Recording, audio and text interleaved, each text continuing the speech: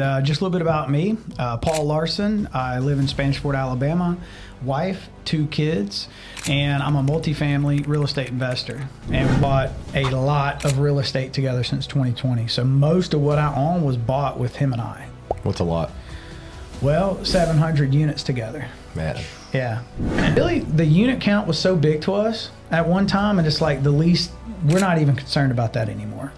Because it's inevitable that we're going to own thousands and thousands of units. What we work towards now is our lifestyle. Okay. So we won't buy a deal that changes our lifestyle. If we have to work 100 hours a week on it, we won't do it. We don't care if it pays $10 million. We're just not going to do it, right? Because money's not what we work for anymore.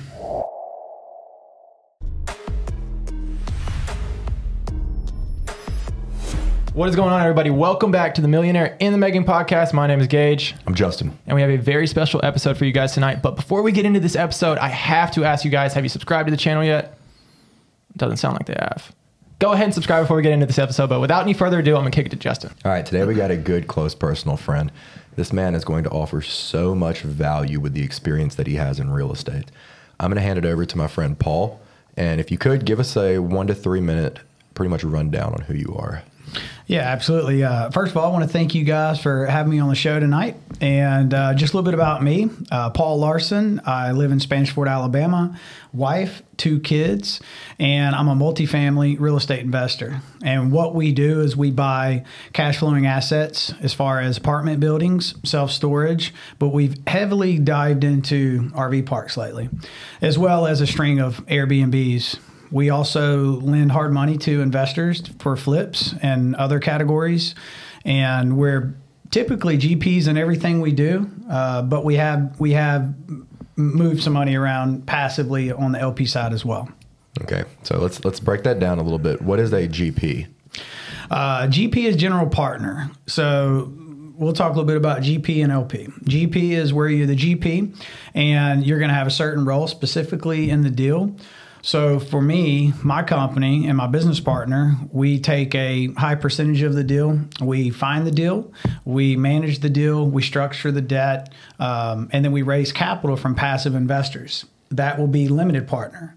What they do is they put their money into it. It's completely passive. They make great returns and get to keep equity in the deal as well. Okay. That is very helpful. So how did you get started into real estate? Well, I've been just tell you a little bit about before I got into real estate. I've pretty much worked for corporate America.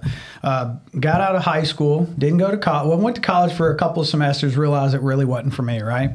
Always been, very, have been in motion, always busy. I cut grass, traded baseball cards, just very active teenager, and played sports, played baseball, football growing up. But when I got out of high school, I just didn't really know what I wanted to do.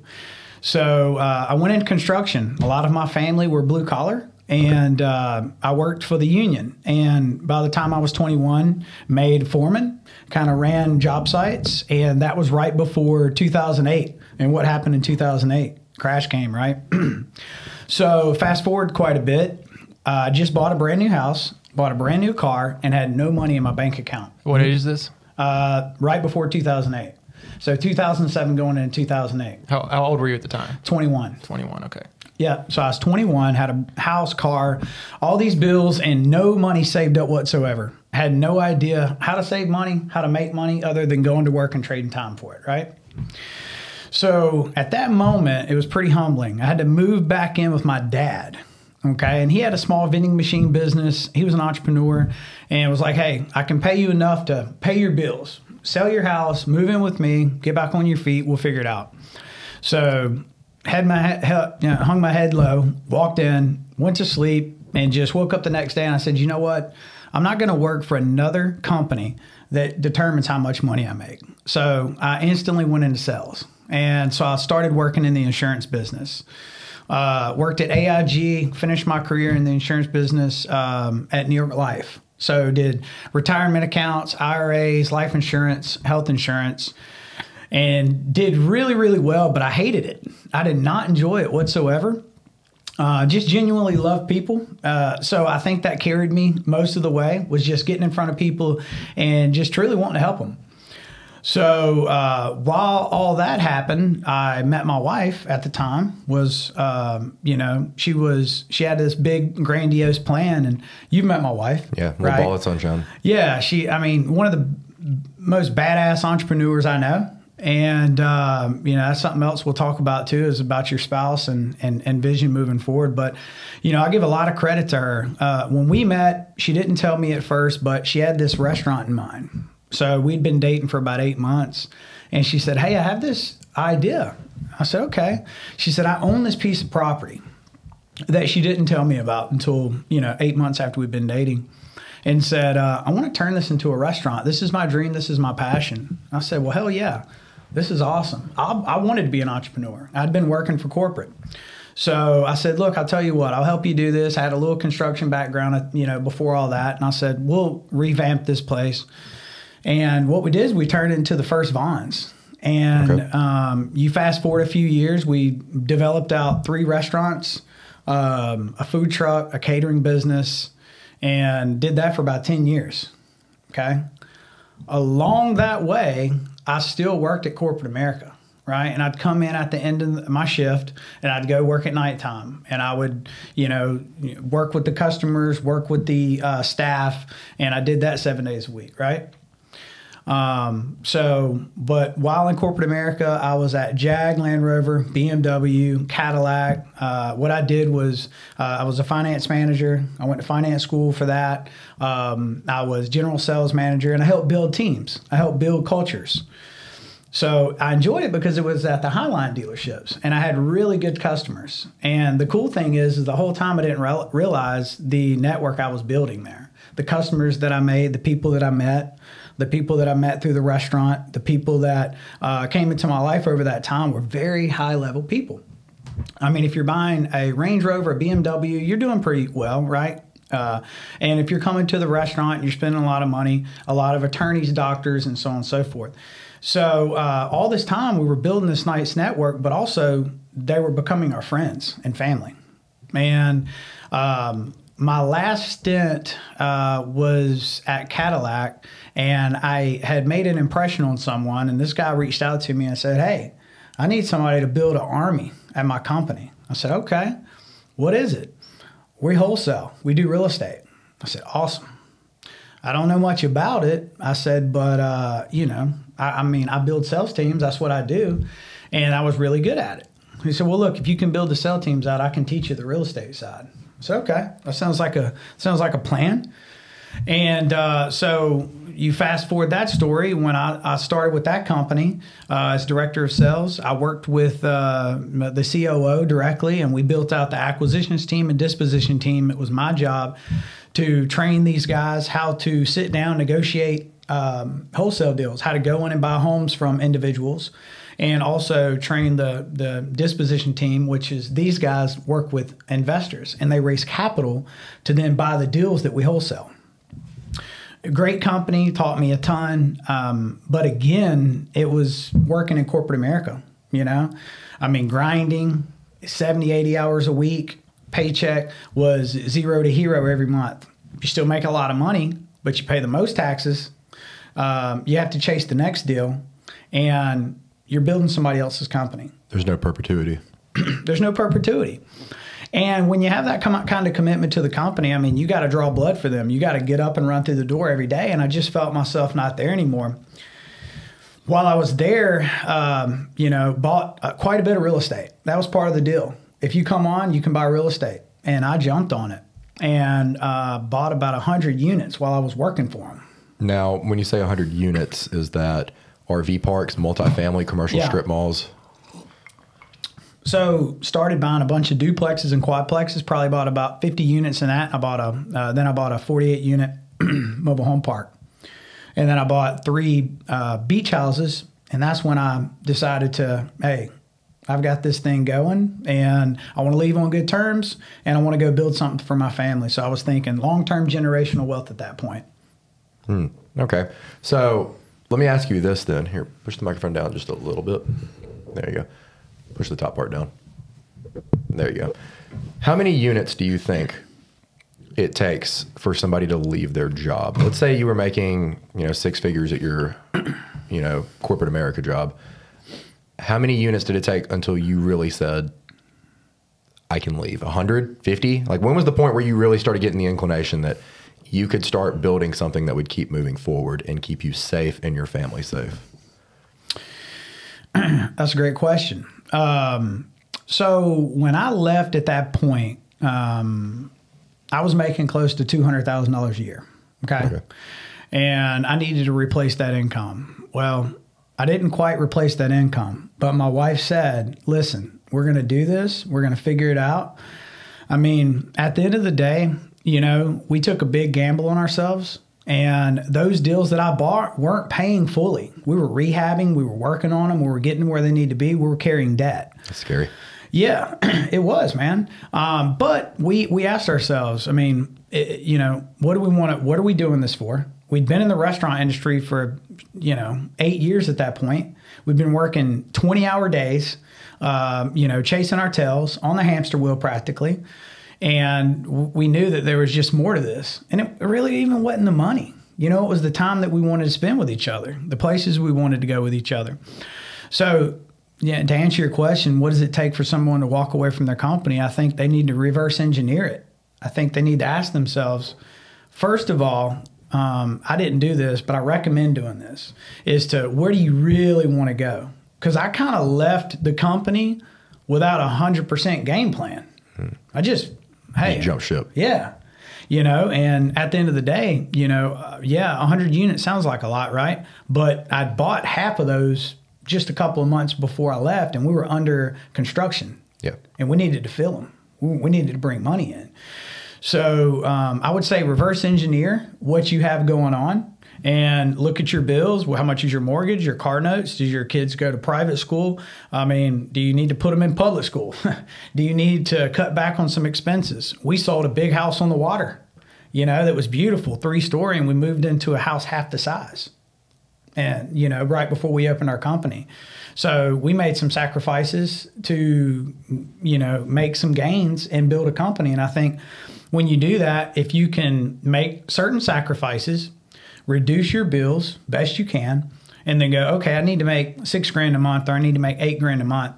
And then you need to figure out how many units does it take to make that. And also, can you move a couple of those deals? Because we would move deals around too. So we'd buy one for $300K and sell it for $385 2 months later, right? So we'd make a couple of rips here and there. And then sometimes those rips are only $10,000 and sometimes they're $400,000. It just depends on the deals that you have in the pipeline. So there's slow money, medium money, and fast money. We'll do it fast money first, right? Because that's the wholesaling, that's the flip, the wholesaling, the crypto, the couple things like that you're trying to make some quick rips.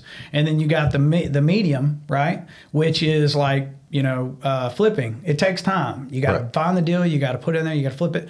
Hard money, that's medium because you get your money back in several months from the guys.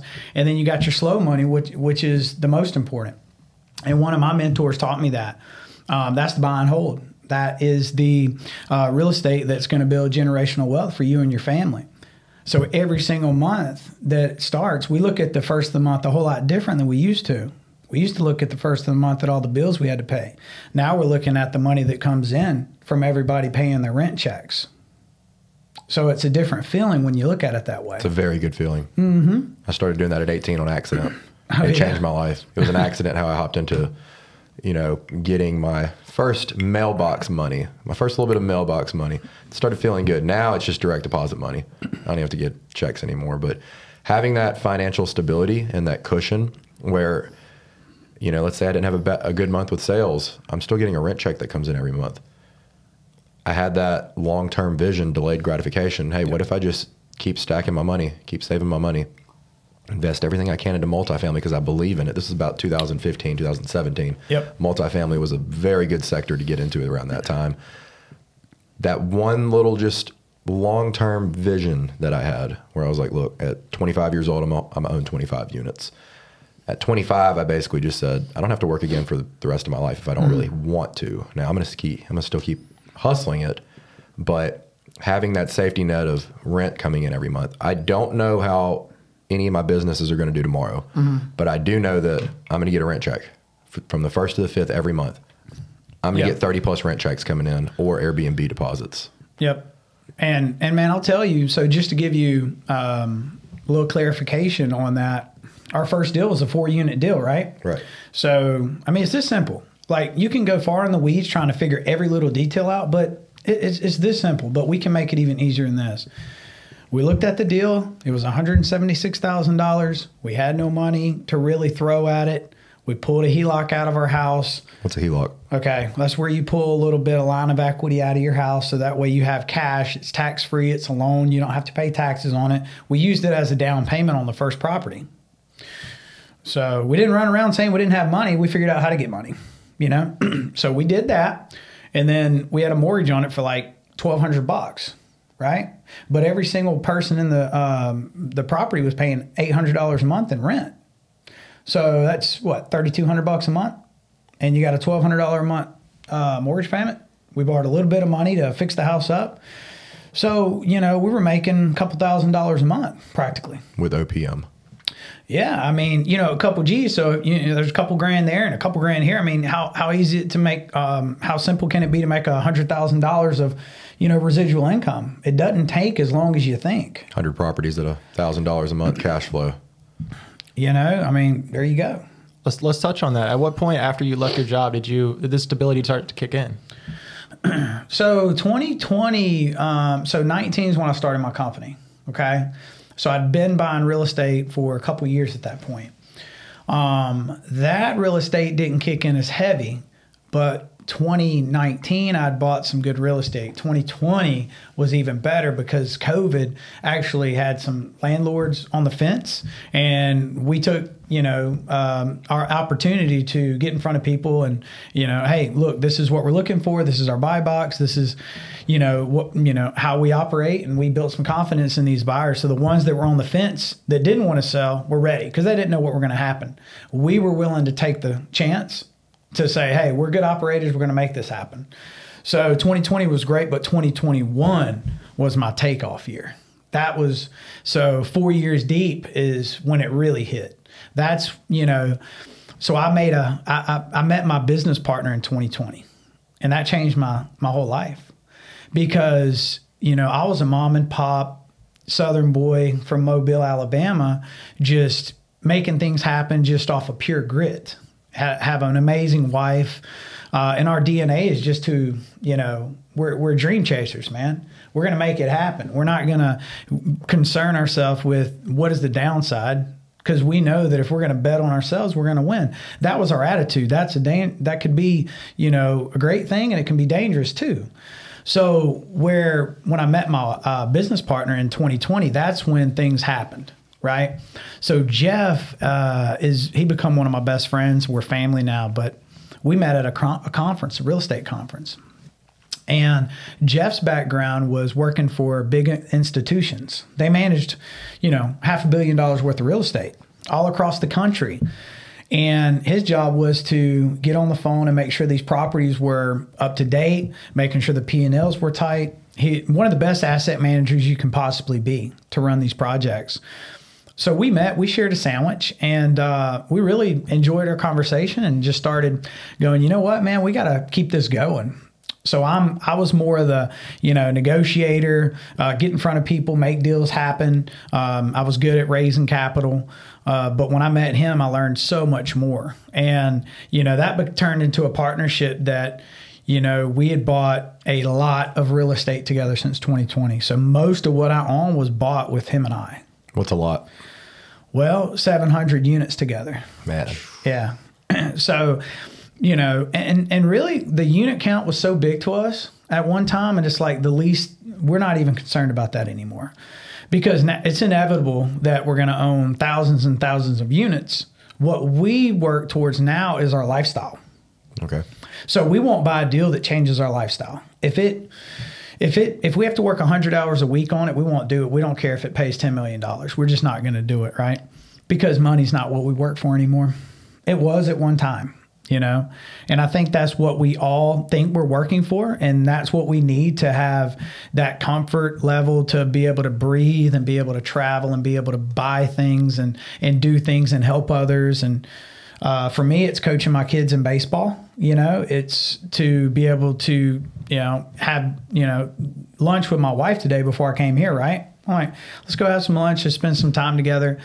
You know, we pick our kids up from school, we take them, we're big family people. So it's important to us to be at every single game, event, dinner at night, breakfast in the morning. You know, it's pretty much living life by design. So when I met Jeff, I mean, that was his philosophy, living life by design.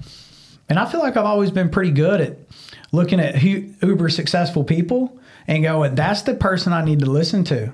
You know, I've always had enough humility to go, I want to be the least intelligent guy here. I want to be the least financially strong, right? I don't like to say the dumbest guy in the room, right? Nobody wants to be the dumbest guy. But it's okay if you are trying to constantly better yourself and grow. I look at it as building a muscle, right? It's small at first, but you get in the gym. I mean, you know this. You get in the gym, you work out, you take your protein, you eat good food, and eventually, you know, months and months and years down the road, your body changes and transforms, and it becomes second nature. And that's how, you know, business and living life by design is. You can make a decision like that based off of, am I going to buy this deal or do I not want to buy this deal, right? And then you reduce anxiety. You reduce all this. Let me analyze 150,000 deals. You know exactly what you're looking for. I want 100 units at a time. I want it to be in these locations. I want it to be at this number. I want it to have this amenities. If it doesn't fit the buy box, we don't even look at it. And we don't worry about if we miss the deal or not. We don't care. We know that we're going to constantly acquire properties based off of what we're looking for. If you had to hit the reset button, would you abide by those same rules right now? 100%. Okay. Interesting. Yeah, I think you mean as far as... Yeah, let's say it this way. Do you think the strategy you use to buy 20 units is the same you're using to buy 100? Oh, the same you used to buy 500 units later down the road? Not. No. That changes. That changes tremendously. Okay. You know, because when I first started buying units, I honestly, I didn't know what I was buying. I just looked at it like, hey, this is the mortgage. This is how much I need to put into it. This is what I can rent it for. All right, I'm making some money, right? I didn't look at the tax strategy. I didn't look at the appreciation. I didn't look at any of that. I was cash flow guy, hardcore. And I'm still heavy cash flow guy, right? If it doesn't cash flow day one, other than a development. And we just added development at our company this past year. So we got 2 developments right now that we're working on. And I mean, that's just the long-term game. I mean, you know, it's going to take time. You got to get the zoning, you got to break ground. And then, you know, 2-3 years later, you start making money. So. Gotcha. I'd like to touch on the time part. It seems like a very interesting thing. It's always interesting for me to hear successful people talk about time. How many hours a week are you putting in? Are you analyzing all these deals yourself? You have a team. Do you mind talking about that operation? Absolutely. So coming from working 80 to 100 hours a week, I mean, I always was proud of that. I thought, I'm the hardest working man in the room. And then I started meeting people that were a lot smarter than me. And I would sit down at these tables like this, right? And we would talk about who we are, what our business is, you know, what kind of bottlenecks do we have. And I would say, this is what I do. This is where I'm at, so on and so forth. And they go, man, you got to get some help. He's like, I remember when I was you, right? And I wore all those hats. You can only do so much. And I'll tell you, God's gifted you with being great in a couple of areas, but you're going to be average in a lot. And I found that the things that I'm really, really good at, if I spend all of my time on that, then I separate myself from the pack and I add true value to whoever I'm working with and into the marketplace, right? Powerful. So stick to what you're great at. And then it feels like you're just living the dream life because that stuff's easy. It's what you're great at. So when you're really great at something, you want to do it over and over and over again. It's the things to me like, am I good at spreadsheets? Yeah. My business partner, mad scientist. I mean, he can analyze a deal, put it in a spreadsheet, get everything to the lender, and boom, have it done in 30 minutes. And I'm going to procrastinate for a week before I do all that because I don't want to do it. I don't like to do it. But what I do well is I negotiate the deals. And I raise a lot of capital from investors. I love to get on the phone with my investors and go, hey, I got some quarterly checks coming. And guess what? We got some new deals. I'm going to let you have first look at this thing. All right, tell me about it. Absolutely. And I'll geek out and I'll talk about it for as long as they want to talk about it. So there's a team 100% involved. So I handle a lot of the negotiations. I have callers. It's like this. I have callers that call on properties. Once they call on the properties, I have the first caller that warms them up. Second caller goes out. If there's meat on the bone, that's when I come in. That's when I sit down and go, okay, we're going to buy the deal. Once that happens, I pass it off to Jeff. Jeff then has his team analyze the deal. He'll analyze it. He'll do a lot of things, but he'll have his team pull the rent comps and all that. So we tag team this deal. So I have a couple people, he'll have a couple people, and it's about 5 of us working at all times. You know what I mean? So it we can look at 150 deals a month, and I honestly hadn't looked at any of them. So by the time there's a deal, now I can jump on what I'm good at, and then I can, turn that switch on, pull that lever, and then we can start getting this thing to the close. That saves a lot of brain power. Yep. That's something I've been running into lately. I mean, I've been putting in 40, 60 hours a week into social media alone, my gym, my Airbnbs, my remodels. It becomes almost a little overwhelming trying to run 5, 6, 7 companies at one time. And I've recently just been double down on hiring more people to take on the workload. I would take my stress level, cut it in half by hiring an employee, increasing their stress level, cuts mine in half, and then I'm just like, okay, dope, now I can increase my stress level again. I find another employee and just keep repeating this process over and over again. Are you having good luck with virtual assistants or in-house assistants? I prefer in-house for what I do. I'll tell you why. We have VAs. I mean, we have about 5. Okay. But the thing, why I love in-house people for what I do is because you have much more savvy owners that own multi-million-dollar projects, right? So when you're wholesaling or you're flipping a house, a VA can call. If somebody's in trouble, they want to get out of their house. They don't care if you can speak good English. They don't care who you are. It can be a long distance number. They're just like, save me, get me out of this. Let's do a deal. When you call on RV parks, multifamily, storage units, I mean, like I said, multi-million-dollar projects, a lot of times you don't get to the owner. And when you do get to the owner, once you have to get through the management team, once you do get to the owner, they're a lot more savvy. If they hear any broken English, if they think it's from out of town, they think it's a scam, and they won't get on the phone. So we have better luck we pay people $25 an hour for calls, when your average VA is about $4 or $5 an hour. Right. But you get what you pay for. Exactly. So for my business model, it works. And I'll say this, my business model is not for everybody. And there's no right or wrong way to do it. If you have a certain business model, if you have a certain asset class, then you're going to have to be malleable, right, to what works for that asset and what works for you. And as long as it works for you and you're getting results, because results is all I care about. And anybody that works for me, I don't want them to work 8, 10-hour days. I mean, if they can get done in 10 hours in a 2-hour work day, numbers don't lie. That's what we look at, numbers. Results, man. We enjoy our lifestyle. We want our people that work with us to enjoy theirs just as much. So typically, if somebody comes to do business with us or work with us, they're super high-level people. Would you agree that hard work really doesn't matter in real estate? It's just creativity and efficiency? Creativity is number one. Just having I always thought that, anybody could be an entrepreneur. I did up until not too long ago, right? Because I felt like if I've been able to make it to where I'm at, and then not to compare yourself to others, because, I say what I have, and then next, I know guys that own thousands of units. You buy a small jet, and then you got the big Lear pulling up next to you, right? And then, so you got to be excited and happy about where you are because of what you've worked to get to, right?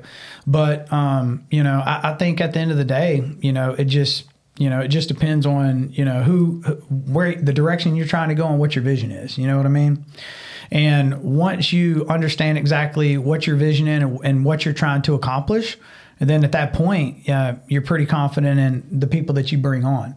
And the people that we bring on, resonates with our culture and who we are, right?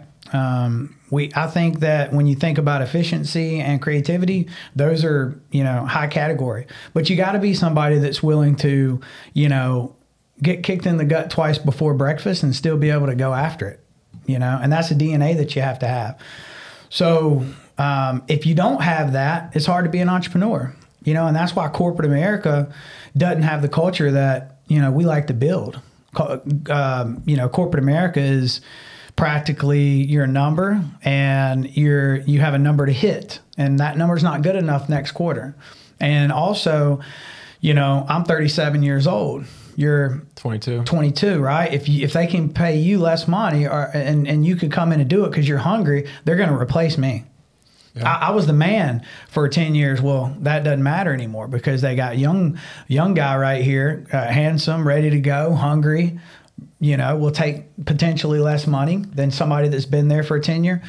So when I bring somebody on, I look for somebody that's really freaking good at what they're coming to do for me. I don't want to train anybody. I want somebody to have something they're really good at, and then I want to plug them into what I'm doing. And a good example of that is I have a good friend that I just brought in as a partner on this deal we're closing tomorrow. And so I did a lot of the project management for the past several years, right? Dealing with the contractors, getting everything lined up, doing the scope of work, taking the bids, getting the timelines together and all that, right? And so guess what? I brought him on after we built a nice relationship, and there was trust there, and there was a 2-year relationship. And I brought him in to be a partner, not pay him a fee, not, hey man, this is a one-off. No, you're getting equity in this deal, and you're going to be the project manager because guess what? You're better at it than I am. So I alleviate myself from the project management side on this next deal. He has an opportunity to then become a partner, make really good money, start building equity and generational wealth for his family. Because we are equity guys, right? We're not fee-driven guys. When we raise capital and we do deals, we're not worried about hitting everybody with a property management fee, a sponsorship fee, a disposition fee, and asset man, all this stuff, right? We charge an acquisition fee, keeps the lights on. It takes care of flights and due diligence and stuff like that. It's pretty minimal. We're long-term generational wealth guys. So we look for equity. We look for cash flow. And anybody that is in my circle, that's what we want them to. We want them to have that same vision. Long-term. We don't want to make you have that vision. You need to have that vision. We can help amplify it. We can open up some, Pandora's box and go down why it's so important. But at the end of the day, we're equity guys. And when you think about it that way, you don't worry about where that next deal is coming from. You don't worry about how much money you're going to make because, again, you have your buy box. And you know how much money you're going to make. You know the deal you're looking for. You know the partners you're looking for. And you know where the end goal is. So it's just get up and keep doing the same thing you do every day. And it's crazy hearing this right now because I'm doing the exact same thing at this, portion of my life. I'm just trying to surround myself with people that see that long-term vision. The ship's going to sail soon. And if you don't hop on board 6, 7, 8 months down the road when we're off sailing, we're not going to turn the boat around for you. Man, that really hits home right there. I guess you can validate that. Everyone I surround myself with, I want you here in 5 years. I want you here in 10 years. I want you here in 30 years. Mm-hmm. I want to be able to see your grandchildren eat one day. And I can't think of a better way to do that than with real estate right now. Generational wealth. I can put properties in a trust that my great-grandchildren can't ever sell one day. Yeah. There's so much value that you can pass down from father to son to their sons to their sons that I don't know of many other industries that you can do that with. Can't pass down a job. It's very hard to pass down a job. I don't know how you're going to do that. Can't pass down a job. No, but I can give every one of my kids later down the road a portion of each one of my properties. Man, I'll tell you something, just not to get too far off topic, but we're on this passing it down. That was always my thing, I want to leave a legacy. I want to leave a legacy for my family. I want my kids to, but man, the more I talk with, driven entrepreneurs that are way ahead of me in life, and that's what I love about masterminds.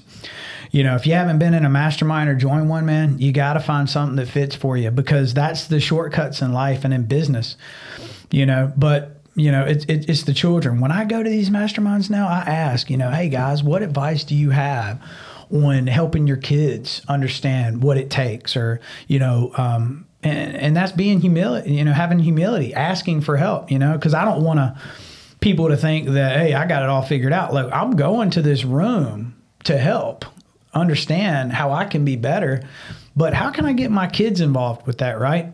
How can I help them? Like, my daughter wants to go to work, and I'm like, man, the first thing I think is, dang, I don't want her to get a paycheck.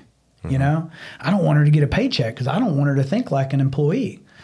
So I ask, hey guys, what do I need to do? And then I got some pretty cool advice on, well, this is what I did for my daughter, and this is what I did for my son. So, that's the one thing that I can say that really helps me out. But passing it down to your kids, the truth is, some of the kids just aren't gonna, fit that mold, man, as bad as we want them to. I mean, they may or may not. You can do your best. You can take them to closings. You can take them to the jobs. You can help them read books. Again, they got to have it inside of them. So, that's what we hope that we do, and we build that for our kids, and they're able to step up and, you can hand the torch over to them and start them out small and build them up. But at the end of the day, it's these little things that we try to do with the kids at a small age to kind of help balance that, to see kind of where it goes. So, were you always thinking like that, or was it not until after you had kids where that switch kind of flipped and you're like, oh, I need to start? Yeah. Oh, 100%. So you were thinking about that beforehand? No, the kids. Yeah. And really, man, I come from a very blue collar family, like my dad started a business later in life. So I think he still had it in him, and I knew I had it in me because I was very active, always talked to people, always, would figure out how to make money, because my parents just didn't have a lot. And I literally would go around with a lawnmower and knock on doors that had tall grass. like simple things that I thought made sense. Well, his grass is tall. I can cut his grass, work a deal, and let's make a little bit of cash. So, but I just didn't have the parents guiding me, because my parents made very little money. They couldn't teach me about money, so that's what I try to do. I try to go, okay, if I could go back when I was a kid, what would I want my parents to teach me? And that's what I try to do with my kids now. I gotcha. Let's just real quick, I'm just curious about this. Let's go back to when you were a kid real quick and talk on what flipped the switch if you wanted to be an entrepreneur? Because you said there was one day you were just like, you know what, I'm done working for money. Oh, now that was, that's when I got laid off from the company. Okay. In 08, right before 08. And remember, I just bought my house, car, I was 21, and I didn't have any money in the bank either. I had no financial literacy at all. So all these things can be learned and be taught. That's the beautiful thing behind it. But the one thing that can't be taught is you got to have that burning desire to want more, to want to be more, to be better, and not want to fit the mold, not want to, do what your parents did because that's the easy way, right? That's what I started doing. Thank God I got laid off, right? Because what would have happened then? I don't know. I'd like to think that I would have transitioned, but who knows? So that kind of lit the fire when I lost my job and had no money saved and had to move back in with my dad and sell my house and sell my car and buy a crappy car, and start from scratch. What do you call that? Turning point. Yeah. Rock bottom. It's crazy how you're most thankful for what at the time was probably your worst moment in life. Yeah, man. You were probably not okay mentally, but looking back at it now, you're so thankful that it happened. It was pretty bad. To move back in with your parent, I was the kid that moved out immediately, got an apartment at 18 years old, So to come back home, that was pretty, but thank goodness I had a loving dad that was like, hey, come home, I'll put you to work. I can't pay you much money, but we'll make sure your bills are paid. So that was pretty cool too, because when I worked for him, that was before I got into the insurance business, which working with him really helped me too, because I went door to door. I mean, we had hospitals, we had DHRs, we had the mall, we had all types of things. We'd go and knock on doors and say, hey, are you happy with your service? Who is your provider? Do these guys take care of you? So on and so forth. So we got some good door-to-door sales going on. I gotcha. I love staying in this age range because that's the majority of our audience. Did you like seek out a mentor at that time, or were you just self-navigating? Man, I wish I would have. I wish I would have. I didn't even think that far ahead. So... And this is another funny thing, because I can remember working for my dad, and he normally would get, product for his vending machines from Birmingham, Alabama. And for some reason, they couldn't get to us. We were having some good sales, and we ran out of stock. So we went to Sam's, and they were cooking hot dogs outside, and they were raising money for St. Jude. And my youngest brother, had cancer when he was 2.5 years old. So he'd spent his childhood in St. Jude. So it was, a pretty big deal in our growing up. And so I always had a big place in my heart. And I walked up to these guys and I said, you know what? I just want to let you guys know that y'all are doing some amazing things. You don't know how many people really appreciate you out here in this heat cooking, hot dogs, and then giving 100% of your money to them. And he said, man, what do you do for a living? And I said, well, currently I work for my dad. I lost my job in the downturn. And he said, look, would you come sit in one of my meetings? And this was like the GM of AIG. That's crazy. Yeah. That's crazy. So I said, sure, that sounds good. And I can remember walking back to the van going, man, I'm going to make an impression on this guy. And man, I went out and bought, I just bought some nice clothes because I'd always wore blue collar stuff, and I was like, I'm going to dress nice, and, I'm going to look the part for the sales job, because my first impression of sales was suit and tie. And I came up there head to toe clean, man, and sat in a meeting, and everybody was going. It was Monday morning meeting too. And they were talking about the money they were making. And remember, I was 21 and I was getting a 40-hour check, right? I didn't see big money. And I think it was about 40 grand a year I was making at that point. And it felt like a whole lot more than that. But they started talking about the checks they made, and this person in first place, that person in second place, and third place in sales. And, hey, we helped this person, and, this is one of my 40-year customers. And I was like, everything I'm hearing, I'm loving. So I said, I got to come work for you. He said, well, you got about 10 other candidates right now, college graduates, Ivy League, you're up against all these guys. And they interviewed every one of us, and I beat every one of them out. I love that. Me and Justin were talking about that the other day. I love theorizing on whether well, let me ask you, let me totally shift the question. If you had a college graduate, whatever degree, and somebody else, and they came to work for you, would you give them a fair chance?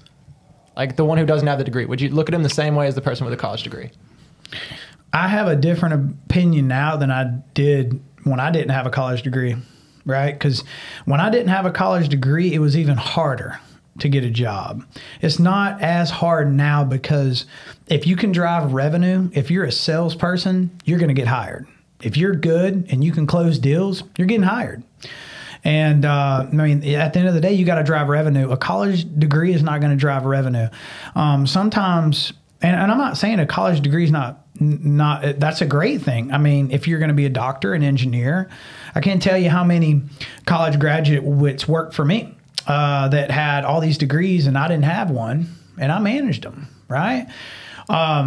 So I say, if you can drive revenue, if you're a salesperson, you're going to get hired over anybody. Marketing is going to be right behind it, but marketing better be taken care of for sales to happen.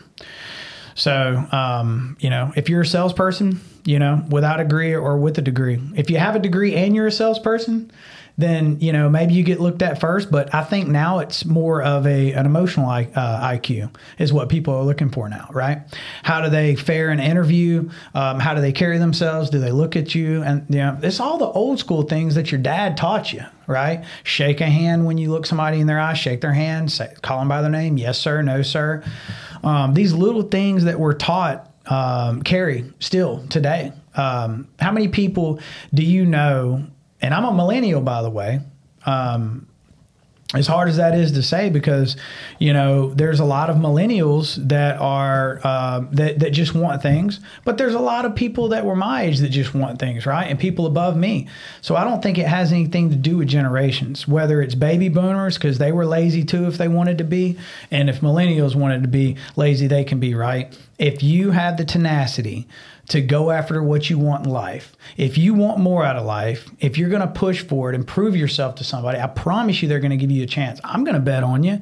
If you come busting through my door and you demand time over and over again to meet with me, and you prove yourself and you show me how you can close deals, I'm going to give you a shot. I love that. So, simple question. Would you advocate for your kids to get college degrees? So Avery will get a college degree. She's just so intelligent. She wants to be a computer engineer. She's wanted to do that for years. You know, she's a sophomore, so she's in the IB program. She's perfect for it. Parker, now he's a spitting image of me, man. I mean, you know, I see Parker, you know, I take him to every closing. I take him to all the job sites. He absolutely loves being a part of it. I'm going to say he doesn't need a college degree unless he's going to transit. If he wants to be, like I said, a doctor, engineer, architect, you know, I mean, anything that you can transition right in. But Parker's an entrepreneur, I believe. I think he's going to, you know, whether it's come on with me and help build this company or goes and does his own thing. I mean, yeah, he's not going to need a college degree. Okay, interesting. So you mentioned earlier that you can like kind of tell if somebody's got it or not. Like some people are meant to be entrepreneurs. Some people are meant to go into corporate America. A lot of our younger viewers always ask the question of whether they should go to college or not. And I think the correct answer to that question would be, do you have it or not? How would you know if you had it? Like if you're looking back at your 18-year-old self, you're like, you know what? I got it as an entrepreneur. I can make it. What signs would you see? How would you know? Yeah. Again, so my biggest, I would say, if I'm looking to see if somebody has it, I'm going to say, what is their level of tenacity? How easily do they give up? For instance, I'll give you an example. So I'm talking to a young investor, and I have several investors that call me, and I love when they do because I want to help young hustlers, man. I want to help them as much as I can. But I had a couple of them come to me and, hey, man, I can't get a refinance. I can't get a refinance. What should I do? I'm like, how many banks you talk to? And I talked to 2. And I was like, well, I mean, you know, to be honest with you, do you know how many we talked to? And Jeff and I have been doing deals, multi-millions of dollars worth of deals. We talked to 50 banks to get this last deal. Jeez. 50. Now, do you have a lender that reaches out to those banks for you, or you are personally calling? Personally talked to them. Oh man, I've been there before. We personally talked to them. We had it was just a big project, you know, and banks had tightened up, things have changed, right? And we're bankable as anybody else in the business. And we've tapped out a lot of banks that only lend $5 to $7 million. We've tapped them out, right? So that's one thing I'd say, build relationships with big banks, but they have the small bank feel, because you can tap out $5 million banks pretty quick in multifamily. And so there's legal lending limits. So if you're, you know, have enough liquidity and you're bankable, then whatever that legal limit is for the best client at the bank is what that limit is. So a lot of these smaller banks are $5 to $10 million, but the bank sitting right next to them could be 50 million, right? So you got to build a relationship with these banks to be bankable. But anyway, so the investor goes, hey, I talked to 2 lenders. I'm like, man, even where we're at, we had to talk to 50. 50, you got to be kidding me. I'm like, no, dude, we don't think twice about it.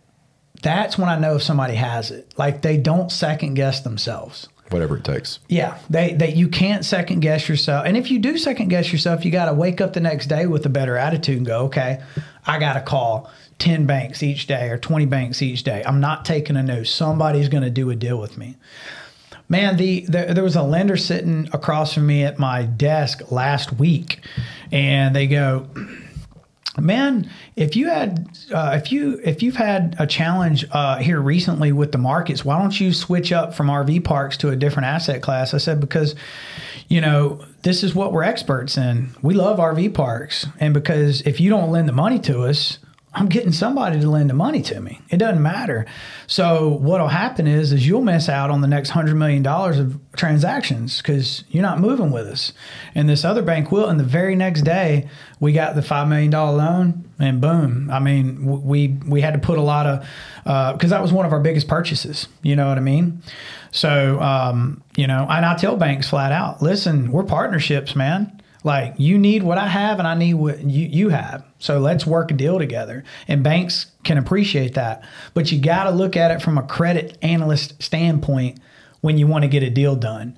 Because even though you're a great entrepreneur, like, we love being entrepreneurs, we're nitty gritty, we get in the mud and make it happen. But the banks are very conservative. They don't care how much but they need to know that you're a good operator. They need to know you know how to analyze the deal. So I tell people to look at a deal like the bank will. So that way, when you send it to the bank, you can get it approved. The underwriter is your best friend. Yeah. They'll save you from bad deals too. Yeah, absolutely. So RV parks are funny, man. It spits out more cash flow than anything we own.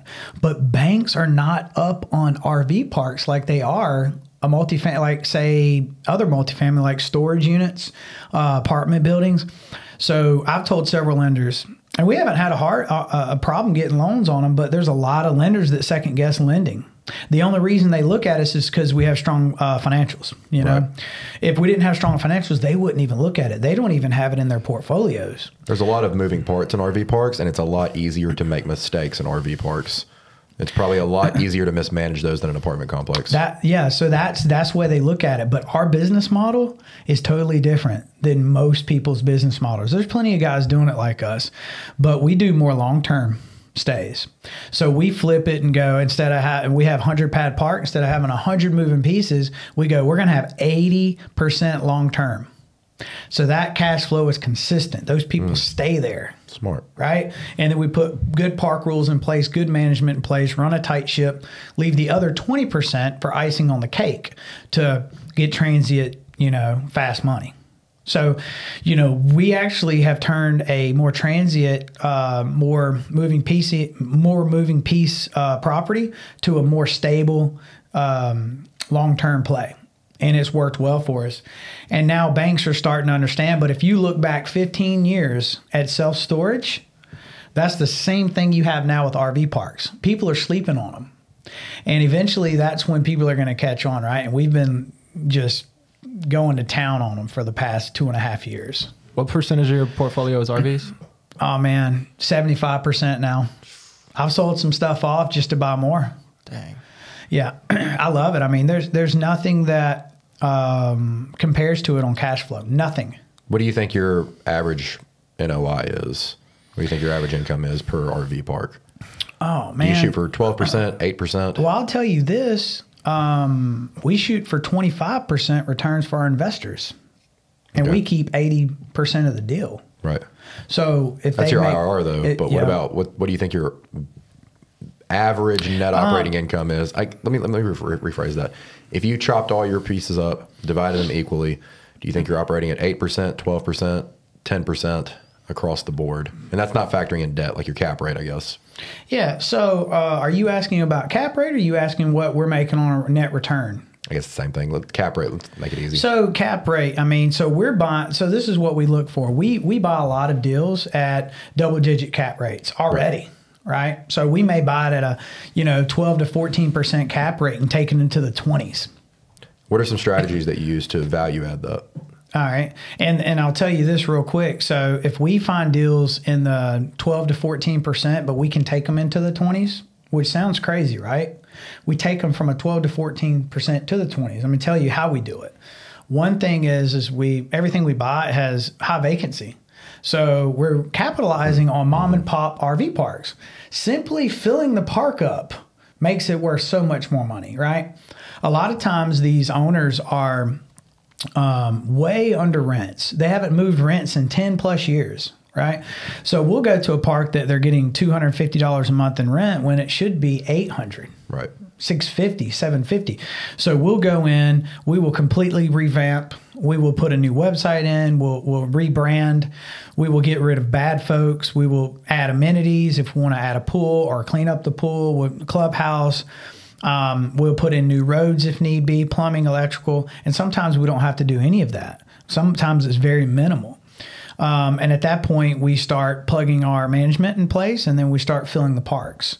And that's usually about a good 12 to 15 month play from time we close on the deal to the time we're fully stabilized, ready for refinance. They're probably about 50% occupied, and when you get a hold of it, it's 75, 80%, right? Maybe more. Exactly. Well, you're more long-term. You should be 80, 90 plus percent. Well, we just did a refinance 2 months ago, and we were over 90%. That's amazing. So, and think about this. I mean, if we can take that property and keep it in the mid-teen cap rate, and we can sell it or refi it at 7.5% in Alabama right now. Right. So the gap there is ridiculous. If you just take it from a 50% occupancy to a 75, that's an extra 25% you just made right there. Exactly. Yeah. I tell people that with the commercial, like say you get a commercial tenant, they're paying $2,000 a month. Just going up on their rent by $500, you just increase the value of that property tremendously. Yeah. So a small deal we did, we bought last year. I'll just tell you, everybody likes numbers. Numbers are fun to talk about. So we bought this deal. It was 125 units here in Alabama. And Bay Minette, you know where Bay Minette is. I mean, on the water, 125 pads. It's got 500 yards of waterfront, and it has 25 boathouses. And we don't own the boathouses; they rent slips from us. So we bought it for $1.53 million, and we refied it at $3.6 million 17 months later. Right. And so we capitalized on low rents. They were at $150 a month. We've got them to $400 net because we charge $500, and they get $100 a month in utilities. Okay, so we know we net $400 per tenant. We took it from being about 45% occupied to over 90% occupied. Went in and cleaned the property out, took out trees, redid some roads. We added an office at the front. We put in all brand new electrical. We put nice mailboxes across for everybody because it's more long term, right? And then we bumped everybody's rent that came in from probably the last 4 or 5 months to $500. So we've even been able to gain another $100 between the 400 going from 150 to $200. So practically, if you add that up, let's say you do an average of $300 a month bump, right, across 125 units. That's how much you add to that property.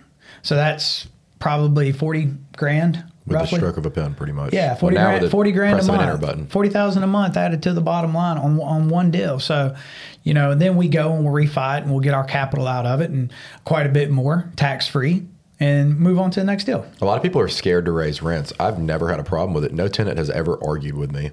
Just about. Then the few that do, I mean, what are you going to do? Honestly, you're a good landlord. I don't gouge them, but it's like, look, my property taxes went up. My insurance went up almost double this year. You're paying an extra $300 a month, or it's just not going to work. You're a good landlord, though. You take care of the property. You give them a safe place to live. People will pay more, man. They want to be in a good school zone. If they have kids, they want to be close to shopping. They want to be close to the interstate if possible. They want to live in. They prefer Baldwin County. Or some people prefer Mobile. It just depends. We have rentals on both sides. But when you take care of it and you spruce it up and you keep it clean and you do maintenance on it, you get top dollar. What percentage do you buy your RV parks at as far as equity goes? Like, let's say, do you shoot for 75% market value, 80% market value? I mean, idealistically as low as possible. Let's say. So I have a buy box, man. Okay, can you describe your buy box for our listeners? If somebody's got a deal for Paul, how do they approach you and say, just don't even waste his time sliding in his DMs with anything less than this? So, man, we're at like 100 units or more is kind of our buy box. But if it's in my backyard, I'll do 50. I'll do 50 units. So my backyard is, anywhere here in Alabama. I'm in Alabama, Mississippi, Florida, and I'm closing on a deal in Louisiana next month. So we're in 4 states. Anywhere outside of where I'm at, maybe 4 or 5 hours of any of those, it's going to have to be 100 pads or more. It's easier to plug our management in. It's easier to, there's more juice in the squeeze.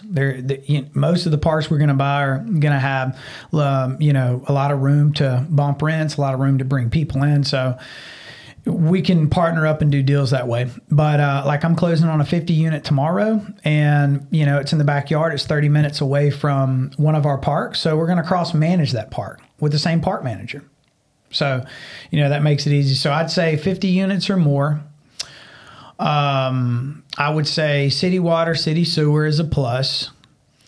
I would say, and then we're going to analyze the deal. To answer your question, we like to buy 50, 60 cents on the dollar. So as would anybody else? Yeah. Well, just like the deal, like we bought for 1.5 and we had it appraised for 3.6. So that's kind of what we like to do. So we look at it, if we can make a deal worth $5 million, we're going to look at 60% of that. Let's just say 50% just to keep math easy. We'll say 2.5 million. And then we're going to take out all the carrying cost, all the construction, any rehab, so on and so forth. And then we're going to make an offer. Right. And you can still get deals that way. Yes. And we're getting it in RV parks, and a lot of people don't understand them. They don't know how to analyze them. They don't know how to make an offer on them. So we're still able to buy. A lot of apartment guys are having a hard time, or at least was having a hard time. Once market took off, everybody started buying apartment complexes and cap rates went super low. A lot of people, and insurance was one of the large insurance companies bought up a ton of multifamily just to, they were buying it under what the interest rates were, just to break even on inflation pretty much. Everyone just started dumping money into multifamily. I tell people it's not the same market that when I jumped into it, 2015, 2017, you could find multifamily, people were just selling them left and right. They didn't know what they had. Nowadays, though, man, I don't know how you could even buy. I mean, interest rates are what, 6-7% now commercially? It depends on who you are, man. Hard. Sometimes you can get hit harder. I mean, we got a deal that so the one we're closing on tomorrow is right at 6%. And the Louisiana deal is going to be 5.75, still in this market. So I got a partner over there that has a great relationship. Guy's been doing a lot of business for a decade. Without a value add, you're pretty much not even breaking even almost. What's that? At 5 to 6% cap rate? No. Oh, okay. 5 or 6% interest rate. Okay. Yeah, buying the deal. Okay, I think that the cap rate was 5. I was about to say, man, you're like breaking even almost. That's like I told you, we're buying 12 to 14% caps. In buy, right? And then we're taking them into the 20s, and then we're bringing them back and refining them below, 7 to 8%. You're pulling out your equity. Oh yeah, and a whole lot more. Do you regret selling any of your earlier properties? No, I don't. Okay. Do you wish you still held on to them? I don't. Okay. Interesting. Let's touch on regrets, because a lot of people online in general just don't touch on the bad things that happen. Do you mind being transparent and speaking about some of the downfalls on your journey? Yep. So I'll touch on that, but to let you know why I don't regret is because I was able to sell some beach houses. I was able to sell some small multifamily. And what I did was I just 1031 and went into bigger deals. And I was buying them right, And also I sold some, paid some capital gains to be more bankable as I sign on bigger loans. Because if you don't have money in the bank and you're trying to sign on a multi-million-dollar project, bank's not going to do it. So there's got to be a little give, a little back and forth. So I hate to have money in the bank. I do. But if you're going to sign on a big loan, they got to understand, hey, does this guy have liquidity? What is his global cash flow? How much is he bringing in? So there's a balancing act as you start signing on bigger projects. And that's another way that you can get somebody to do a deal with you. So like, let's say if somebody can't sign on a loan, but they found a deal, you could bring me in or somebody, and they could sign on a loan, and you could get equity in the deal. You see what I'm saying?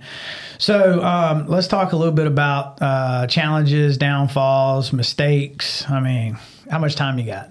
We're good. We got all night. So whenever you want to tap out, what's Yeah. something that somebody should look out for that you can prevent somebody else from making the same mistake? Yep. So there's a lot of people that don't agree with this because everybody has different buy boxes. You got guys that buy for appreciation, cash flow, so on and so forth. I say stick to wholesale prices. You can't lose. So 60% on the dollar, 60% ARV. I don't budge much on that. Right.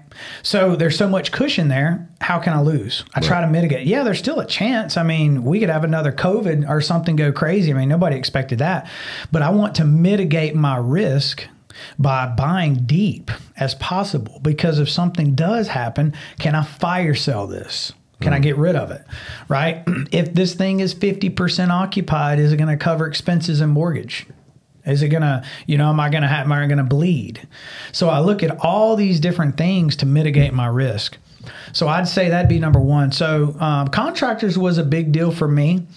Just having bad contractors, you got to understand how to vet your contractors, get some past work from them, pay attention to giving them draws, work with contractors that can, carry the load. Like, because I don't want to be paying their payroll. I want to make sure that they can get some materials on the job site, do the job. It goes both ways. I mean, there's got to be some trust. Do you penalize them for going over deadlines? I didn't at first. I definitely do now. That's something I learned later into the game. If you say they need to be done on November 25th or the pay gets cut, you have a handshake written agreement. Yeah. And also reward them for finishing early. Ooh, I never thought about that one. Yeah. So we'll give them a bonus. So, hey, this is a 4-month job. Our jobs last a long time. Like our construction can go on from, 3 months to 6 months. And it consists of many trades, right? Electricians, road work, plumbers, rehab guys, pool Pools, guys. Yeah. So we let everybody know because time is money. I look at it like this, I would much rather give this guy on a $50,000 contract an additional $5,000 if he finishes early. That's a nice little check for him, right? That's a 10% bump. Or maybe we do a 5% bump, $2,500. It's not many people are offering that. So when they hear that, their ears stand up. But I also have them give me their timeline. I don't create it. Right. I want to hear what you got to say. If I don't like the timeline, then maybe it's not the right contractor or we need to discuss it. But typically if they give me a timeline, then I say, hey, you're going to get penalized for this. And then they go, oh, hang on. Let me think about this for a second. If you lead with the value though. That's right. Okay. So then we say, hey, well, listen, if you can finish this much earlier, like instead of 4 months, you think you can shave a month off, right? Or 3 weeks or 2 weeks. Because if we can finish that job early and we can fill, say, 10 spaces, I may have paid him $2,500 to $5,000. But if our average spot is $500 a month, I made that back the first month just filling on 10 units that are going to stay there and pay me every month. But every month that goes by that I don't fill, I'm paying money and I'm not receiving money. Carrying cost. Exactly. So I try to make sure that, we reward these guys if they finish early. I like the value add where if you're 3 weeks late, 3 weeks early, you get an extra 5%. 3 weeks late, you pay me 5%. Yeah, exactly. I like that. Yeah. I'm going to implement that one. Learning. All right, I got a little curveball for you guys. I want to ask you both the same question and let Justin go first and see how your answers differ. Okay. Because a lot of our viewers are wanting to get into the real estate game or they're just looking to start and maybe snag their first deal. If they walked into your office and asked you to mentor them, what pieces of advice would you give them starting out? Justin, go first. Man, the first thing I would say is my shortcut to success was I latched onto a good mentor. I followed him around with a notepad for 3 years. And even before that, I made sure not to waste his time. And I listened to 6+ months of Grant Cardone on how to buy multifamily. Before even knowing this mentor was even a person, I sharpened my sword. So whenever I went into his office, he knew that I was not going to waste his time. I have so many people DMing me every day. Hey, can I shadow you? Can I mentor you? I'm going to need you to DM me at least 15, 20 times before I take you seriously. I need to know that you have it. Like, I mean, you're in real estate, there's 6+ month gratification where you do something, it's going to take 6 months for you to really get paid or get your money back minimum. Sometimes it's 3 years, sometimes it's 5 years. I need you to have long-term vision, persistence, consistency. I need you to be creative as well. If you can't figure it out, we have YouTube. We have Google. We have ChatGPT now. You do not need to come to me for every dumb question. If you think it's dumb, don't come to me. Stick the hard questions for me. Figure it out, and I'm going to be your bumper rails like in bowling. I'm just going to make sure you don't go in the gutter. I want to make sure you don't make a mistake, but I need you to figure it out. That's some good stuff right there. Paul, what like you got? I mean, it's hard to beat that because a mentor is, I mean, 1,000x on what you can do by yourself. So I would say this kind of probably bounces off this a little bit, but everybody's so concerned about how to get the next deal, how to build a company, how to hustle, how to make money, how to buy the car or the house, and, you know, all these things, whatever it is that means the most to you, right? But you got to work on yourself personally first. Because how many people have you seen that just, they buy the stupid stuff, they go broke. They hit, what we're going into now is you're going to see who's real, who's done a good job of, you know, putting their nest egg up, who's invested in good investment, who has cash flowing assets. Those people are going to weather the storm because the winter is coming. And if you didn't gather your nuts, I promise you, you're about to get kicked in them. Okay. So listen, the thing is personal development. Personal development. You got to work on you. You got to be the best version of you. You have to understand how to be a problem solver. Period. You got to quit looking at problems as problems. You have to look at them as opportunities. Your whole mindset, first of all, has to change. So it kind of trickles on what he says, but I think that there's so many times you're not ready. When I opened my first business with Vaughn, I was not ready to manage people. Right? I was young. I was 25. You know, I was a poor manager. I was pretty much like, hey, get out of my way. I'm going to do this kind of thing. So I really never led anybody, and I turned into a better leader. But, you know, I tell people, hey, listen, you got to work on yourself personally. If you want to do anything big, how you do anything is how you do everything. So take your personal development more serious than the job you work at. Give them their time, but when you get off work, pour into yourself, right? Read your books, get that mentor, watch whatever you need to watch, go to meetups. What is it? Who is it that you want to be? Oh, and be careful who you take your advice from. Take advice only from people you would trade places with. That's deep. You never hear that one. Yeah. Take advice from people you would only trade places with. If you wouldn't trade places with that guy, don't take his advice. Don't take advice from the broke stepbrother, the broke uncle, the, you know, school teacher aunt. You know, I mean, like, none of these people can teach you how to make money. None of these people can teach you how to build systems and processes, grow companies, and live a lifestyle that we were all put on this planet to live. I like that. Let's touch on this. You talked about the broke uncle, the broke aunt. A lot of young kids, we see it in the comments all the time. They're always asking, you know, how to get over the haters as they're, you know, embarking on their journey here, here, and here. How did you deal with that? Did you have anybody, you know, being like, yo, what are you doing? Buying real estate, getting in debt? Oh, man, all right, so my grandparents thought I was absolutely crazy. My parents, my dad passed in 2012. He was an entrepreneur. He's rooting me on now. You know, my mom, most of my family, I mean, they just don't understand business. They thought I was too risky. What are you taking this risk? What's going to happen? What if you go bankrupt? What if you do this? It's like, well, what if I actually succeed? I mean, what if I actually, you know, kick this door down and grow this business so big that I'm able to do what I've done lately, like buy my grandparents a house, buy my aunt and uncle a house, take care of my family. Nobody has to worry about anything, right?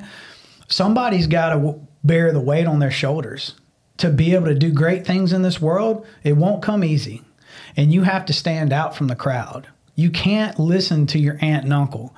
That's the one thing I'll go back and say. If you have what it takes, you're not going to allow anybody to put barriers on you. You're going to be disliked by people. I was disliked by a ton of people. All the salespeople that worked around me did not like me because I took my profession very serious. I got there early. I sold deals, and I didn't make excuses. I wasn't there to make friends. I was there to make money, and I had one thing in mind.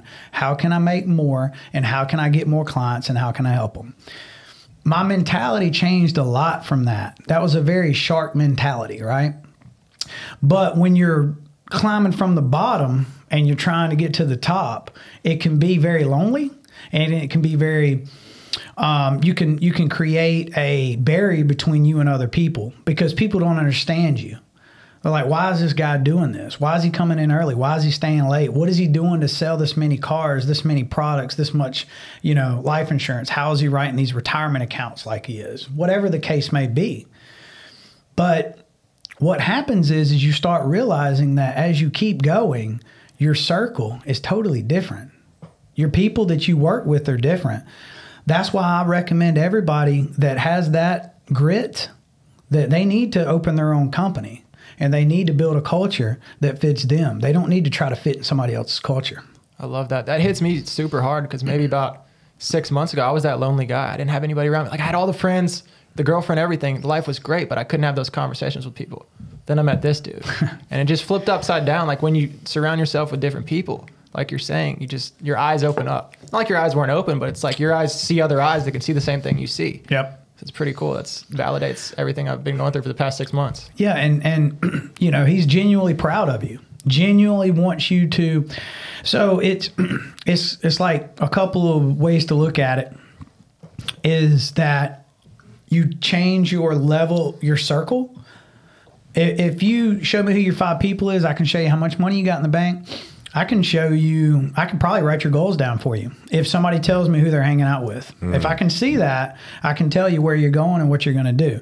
Doesn't mean you're not going to change things and pivot and do better, but I can tell you right now, if I look at, your 5 people that you're hanging out with, so you level those people up. But what's even better is when you pull people down, when you pull people that are down up with you, right? So you got this level of people that push you, and you'll sit at a table and they'll call you out and they'll tell you, hey, Paul, you can't wear that many hats in your business.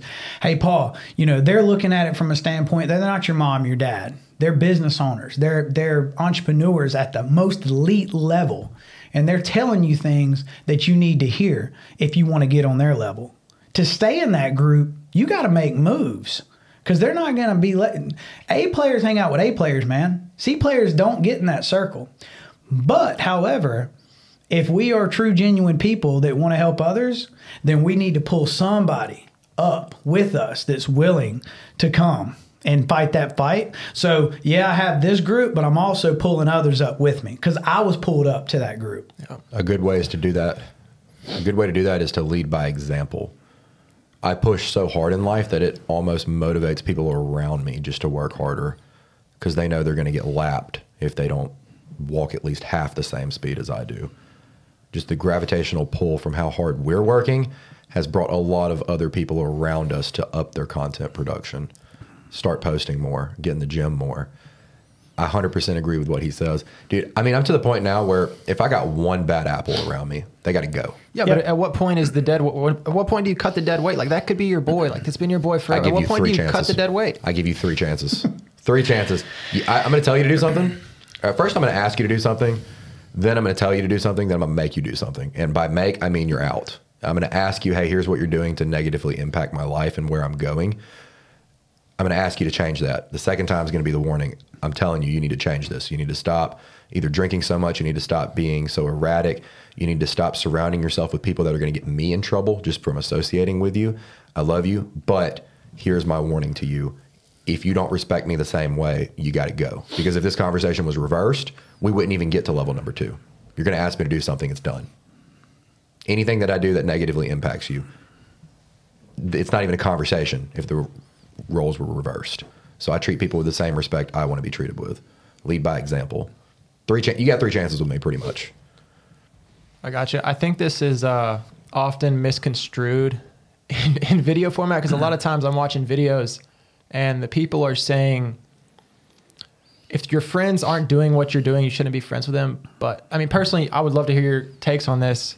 Say, all right, real estate guy. Say you have friends, who's just a fry cook or he just, works for corporate America. Like, it's okay to have friends who aren't on the same path as you. 100%. Now, when I say path, I don't need you to have the goal of owning 500 apartments, 1,000 apartments by the time you die. I need you to just be moving forward and killing it and walking your own path with me. I need you to just not be net negative in my life. I need you to be at least net neutral and moving forward. Okay. You might have a goal to, say you're a fry cook. Let's say you want to own a restaurant one day and you're working real hard to get that. You're walking my path. I'm a real estate guy. Let me help you buy a restaurant. I'll lease it back to you. We'll do under financing. 30 years from now, it's your restaurant.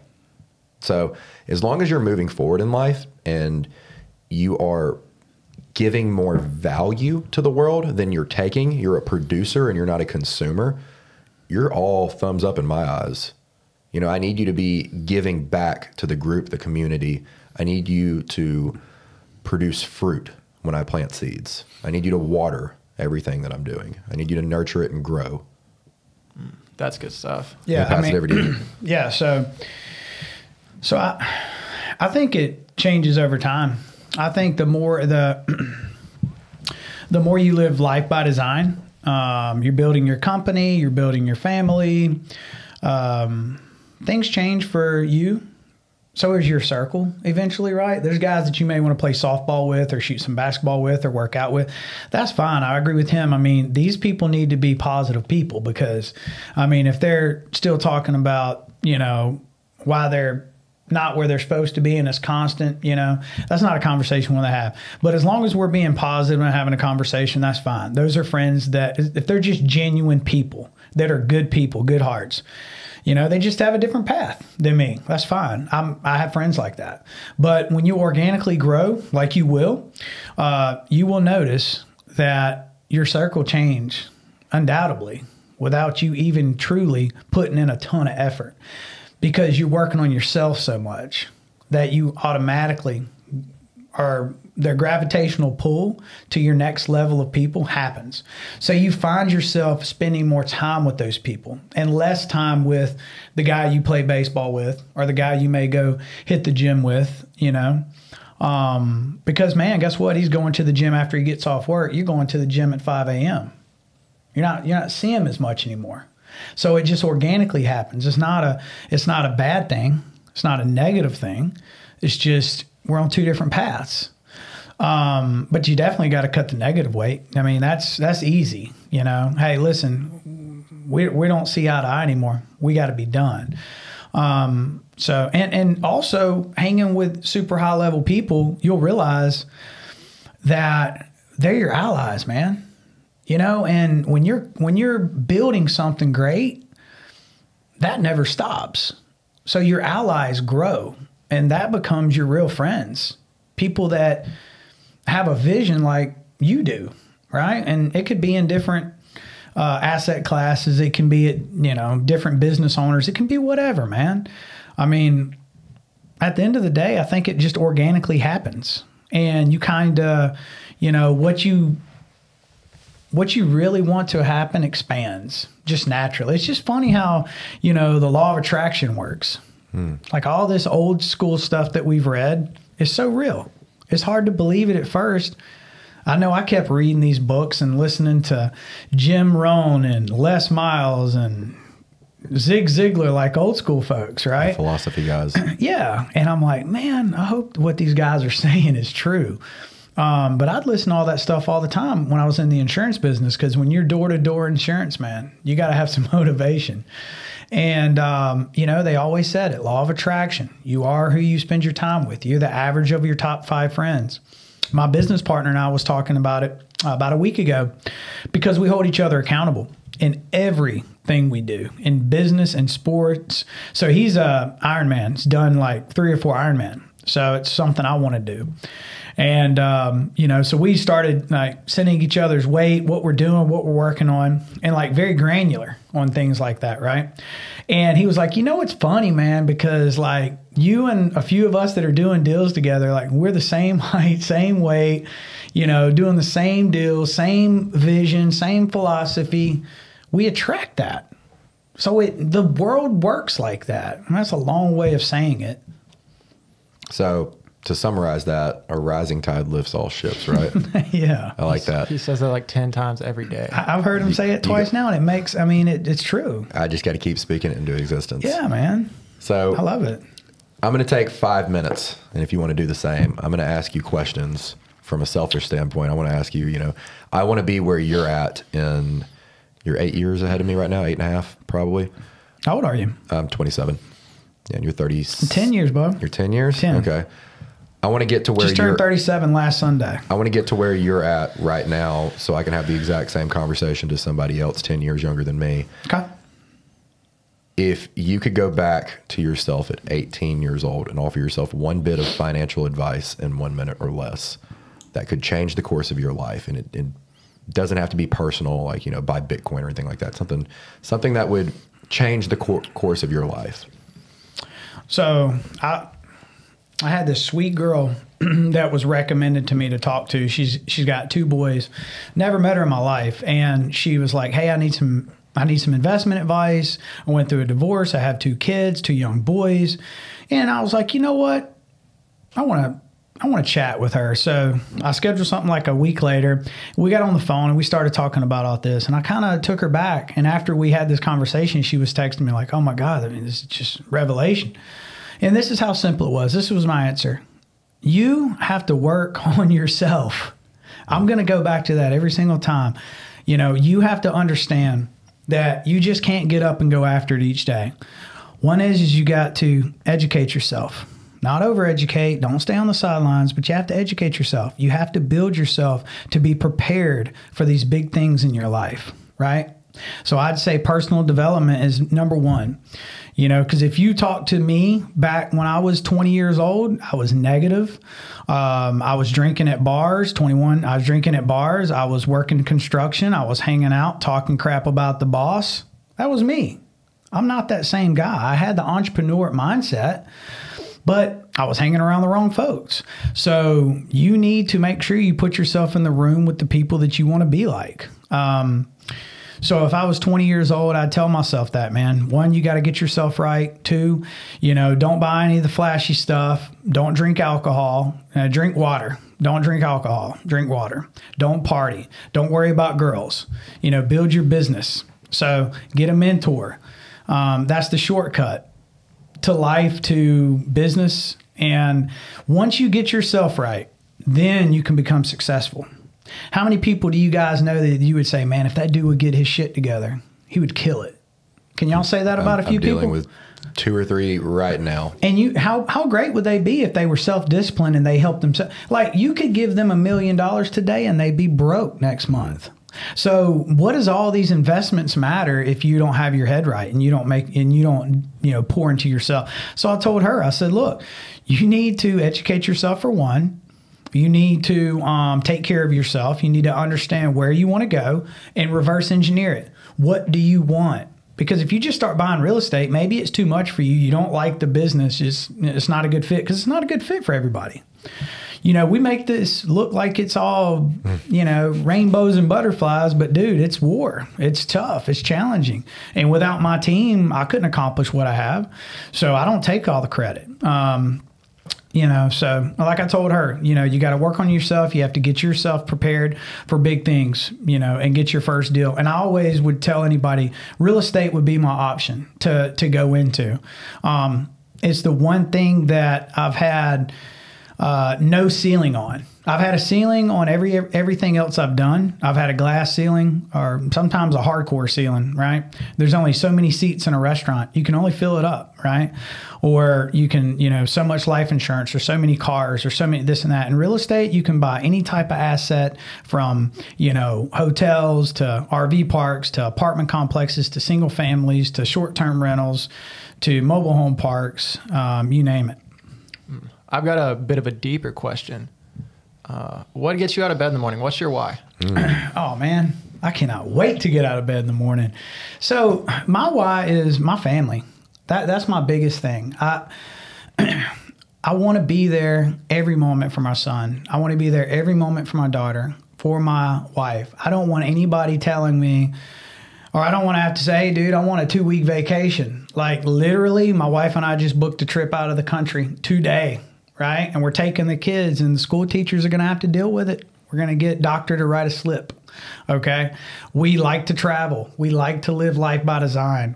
My family is everything for me, man. I want to make memories. I want my children to grow up and say, man, me and dad and mom and sister really spent quality time. So that way they spend quality time with their kids when they have them. And that passes down to their children. Even if I can't pass the real estate down, I'm going to pass the mindset down, right? So my why is my family, man. As cliche as it can sound, and I don't really care to leave a legacy behind. My legacy is going to be how my family reacts to the way we live our lives on a daily basis, so that they can continue to live theirs in the family that just the Larsons, right? So my children can carry on that. That's the kind of legacy I want. I really don't care what somebody thinks about me 100 years from now. I want my children's children to have the mindset to understand that life by design is real. It's real. I figured that was coming. I just gathered that from the conversation we had. You never even mentioned that, but I figured that was coming. Let's go down the list one more. Do you value health or wealth more? Because we haven't touched on health. Health. So health.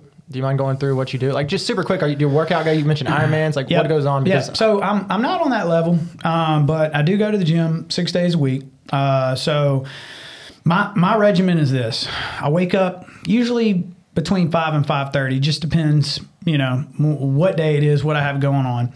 So I wake up, brush teeth, water, make a pot of coffee, take a B12 vitamin, and then I do 4 things. I read my devotional, which is a 1-pager.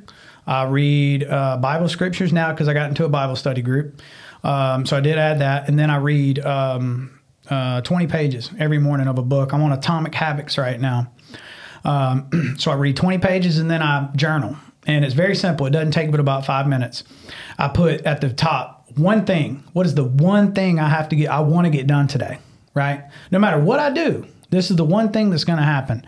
Below that, I put a quote of the day because that kind of gives me some energy and something to kind of vibe off of.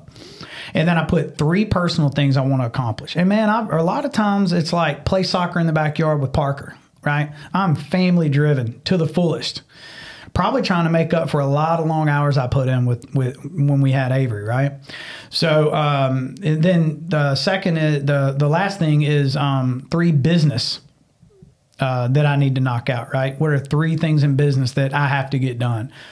Once that's done, eat breakfast with the family, get everybody ready for school. They go to school and I go to the gym. And then I hit the gym. I normally run in between 1 to 3 miles before I work out. And then I work out 2 muscle groups. So I'll do like back and bi today. And then I'll hit 15 minutes in the sauna. I will cut my workout a few minutes short to hit the sauna. I love the sauna. And then I go home, shower, and then I start worrying about work. I don't do anything with business before that. So by the time I get home and shower, my partner and I hop on the phone every day, Monday through Friday at 9 a.m. CST.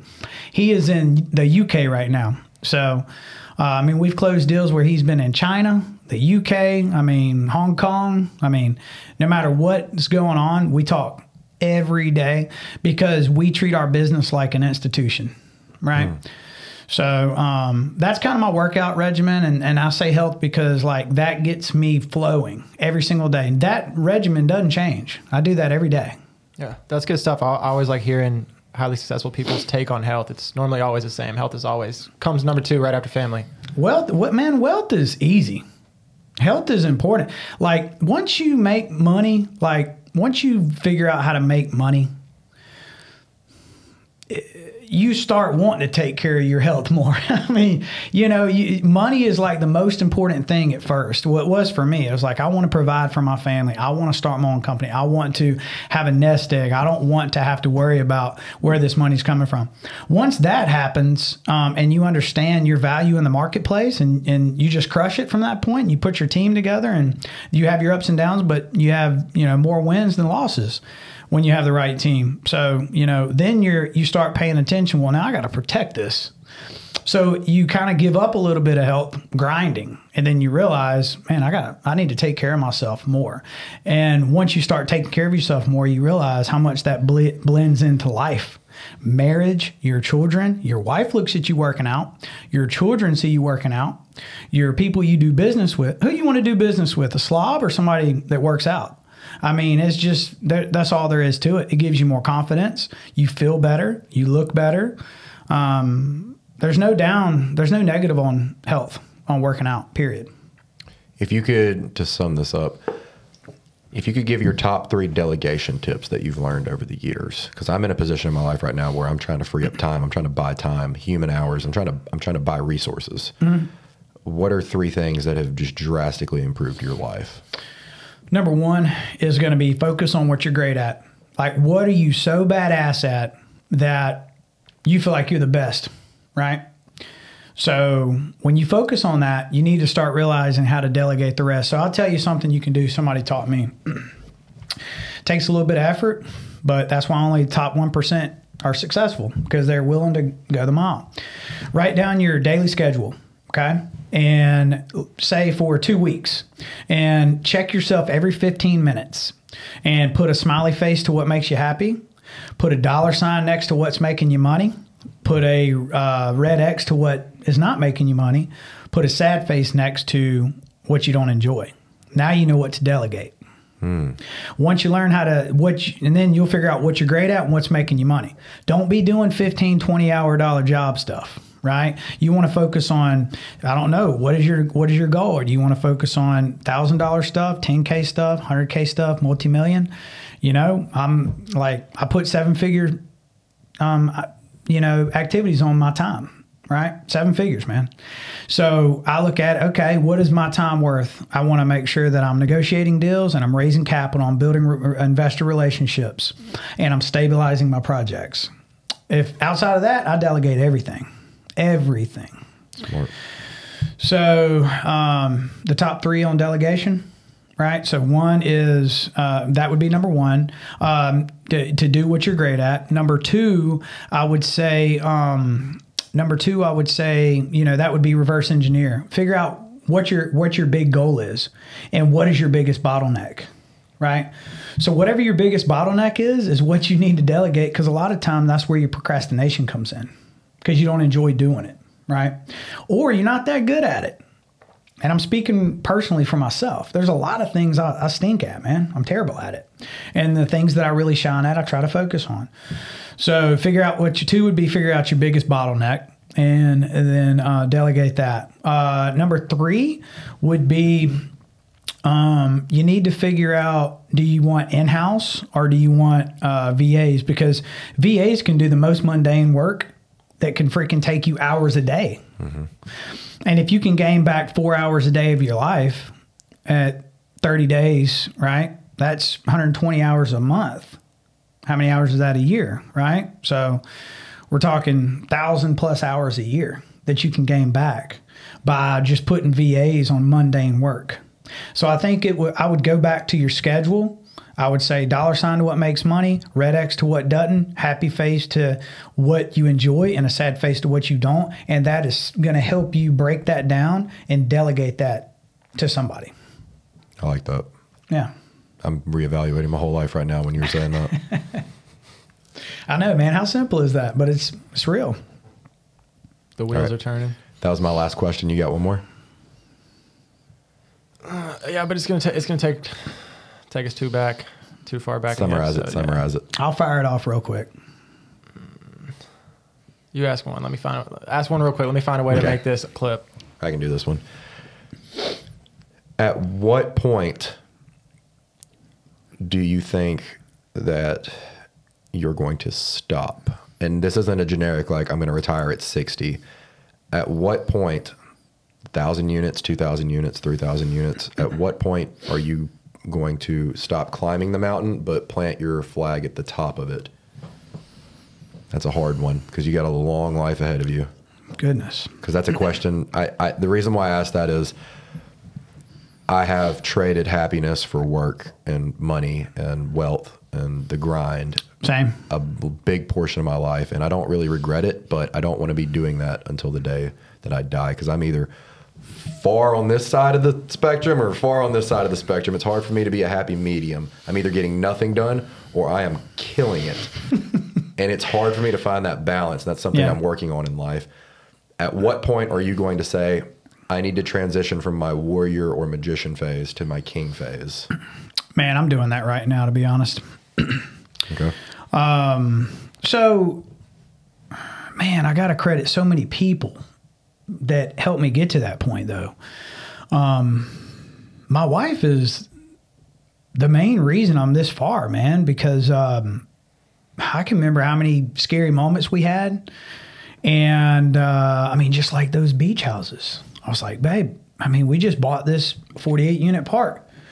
Now we're looking at this deal here. I mean, I can't even think. She's like, nope, this is a deal. You're good at what you do. Let's figure it out. And that thing paid me my biggest return ever that I wouldn't have done without her pushing me. Or my business partner that helped me understand to focus on what you're great at, Paul. You are phenomenal at certain things. Let's just make sure that's all you do. So when you couple all that stuff together, man, I work a lot less than I used to. It's sometimes hard for me to admit that because I'm like, man, am I going to look lazy? Am I going to look like, you know, oh, I bought this real estate and now I can just sit back? That's not my mentality. But my mentality is, I don't know if I'm going to be here next year. I don't know if I'm going to be here in 5 years. And I was there with you working, shoot, man, 18-hour days. I traded a ton of happiness for money. I will not do that anymore. I won't. And that's a pretty fulfilling, you know, moment when you realize that money, it doesn't move me anymore. So again, that goes back to doing what I have a few things that I'm great at. I focus just on that. And I don't feel like I work, man. My business partner handles his portion and we have a good team. You know, I'm smooth right now. So we're closing on a deal tomorrow. We're closing on another deal. It's inevitable that we will own thousands of units, and I just don't see how I would stop. You know, as long as and again, I told you earlier, we don't buy anything that changes our lifestyle. We don't. So I feel like, and we're expanding in other markets and other areas, not just in real estate. We're looking at buying companies. So we're changing some things up too, you know, because we're well capitalized. We're looking at buying service-based businesses. We're looking at buying HVAC companies, plumbing companies, roofing companies. I mean, these are bolt-on businesses to what we do. Right. So instead of building these companies, because bootstrapping a company is hard as shit. Mm-hmm. I've done it several times. Not easy. We're looking to buy baby boomer companies, people that are about to get out of business that they don't really know what to do with their business. The kids don't want it. So we're diversifying. We're looking at buying companies. I mean, I was just on the phone with one of my good friends. He's an investor of mine, and he's in Costa Rica with his wife. And he's like, hey, dude, I got a deal over here. We're looking at developing. I mean, when you have that level of people that you hang out with and spend time with that are doing big things, you constantly get pulled into amazing opportunities. So, and I tell them, hey, look, man, I'm happy to do it if I add value, because this is what I'm great at. I'm not going to try to do anything else to become a partner in a deal. I'm going to bring what I bring, and if I fit, I fit. So, you know, I mean, I don't know, man. I mean, golly, I could be 70 years old doing this stuff. The reason why I asked that question was, you know, it's almost like you got to tell majority of the population, man, 40 hours a week is a part-time job. But for individuals, like I would say, like you and me, man, when you work 80, 90, 100 plus hour weeks for just time on end, you start redlining yourself. Yeah. And you seem like the kind of guy like me. I don't care if I'm redlined. I'm there to do the job. If it takes 6 months, 8 months, 2 years, I'll put my health aside to get it done. That's right. Mental health, physical health, whatever it is. I just don't want to be in that mindset when I'm 60 to 70, 80 years old. Yeah. So... yeah. But how do you break that if, like our friend Brandon would say, you got to buy a lot of real estate. You got that dog in you. If you got that dog in you, how do you stop the dog from being hungry? Yeah. So, you know, it's easier. And I love Brandon. You know, smart individual, hard worker. He's got the dog in him. He's got that dog in him. I will say this: when you acquire large real estate and you hold it, you make a lot more money on a consistent basis, and you start not having to find that next deal unless you want it. Yeah. We don't need another deal. I mean, good Lord, man, after a couple 100 units.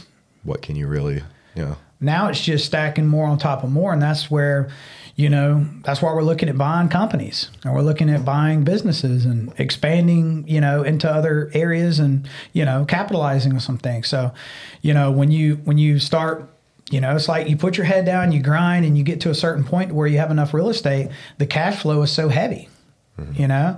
So, you know, you can pull the brakes off if you want. But, I mean, I just think, you know, we're made to live a purposeful life. I mean, we're entrepreneurs, man. I don't know if anybody can honestly say they just turn it off, right? You just got to understand the levels. I mean, you do, because you're mentioning it right now. You got the grind stage where you don't know shit, but you're just pushing through, and then you get a little bit smarter, and then you start building a little bit of a team.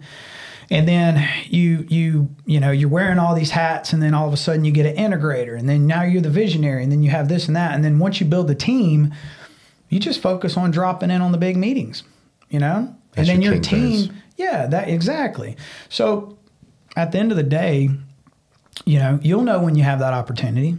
And that's because you won't have to buy any more deals, you know? And, you know, at the end of the day, it's fun, and you have a good team like my partner. I mean, I just couldn't imagine us ever not doing what we do.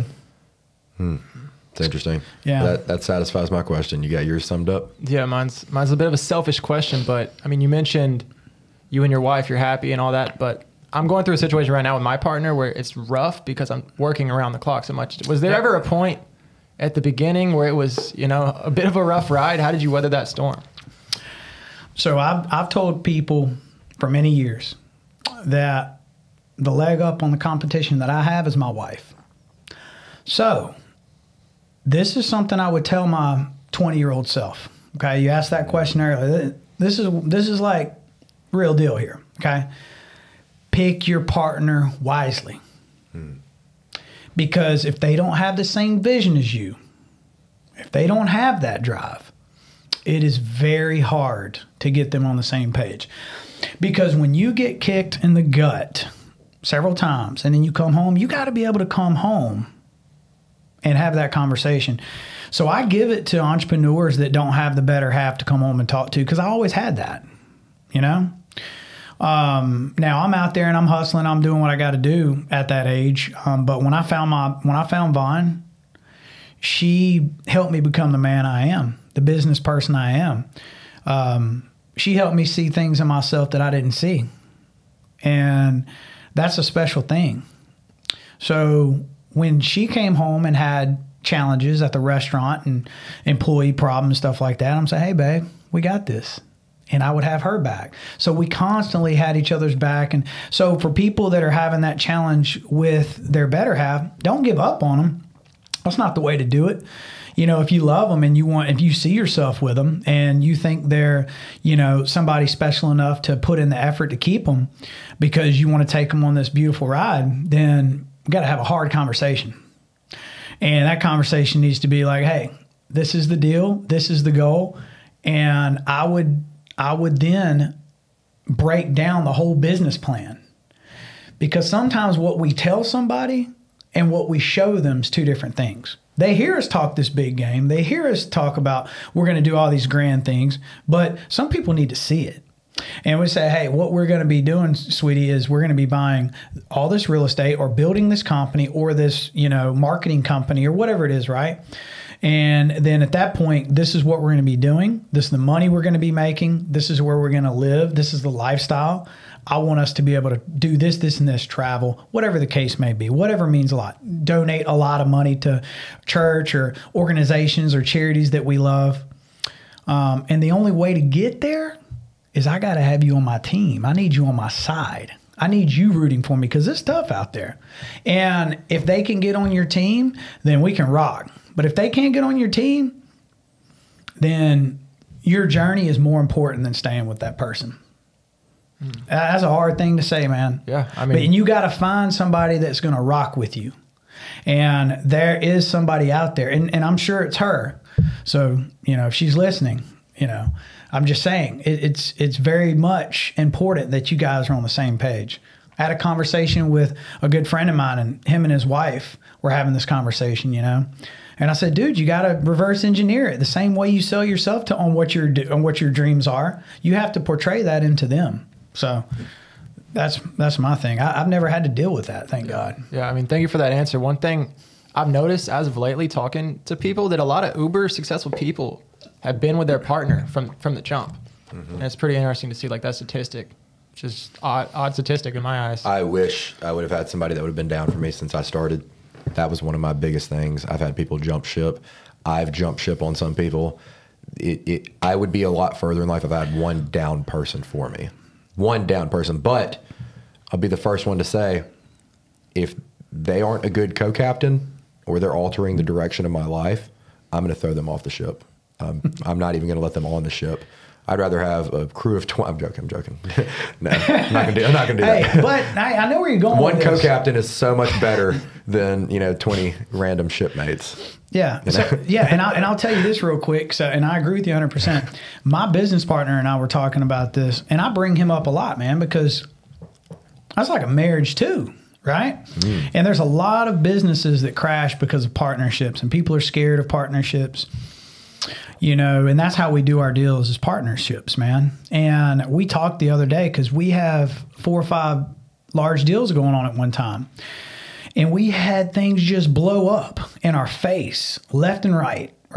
Do you know how much better it is to be able to get on the phone and navigate through that together than having to go sit down in your room, in your office, out there and look into the water and go, shit. Now I got to gather my thoughts and figure out, and now I got to get, so when you have the business partners, just like having your wife or girlfriend at home, if they have the same vision, they understand and they love you, dude, then, they gotta have your back, and you gotta, when it's easy to lose together, but losing by yourself sucks.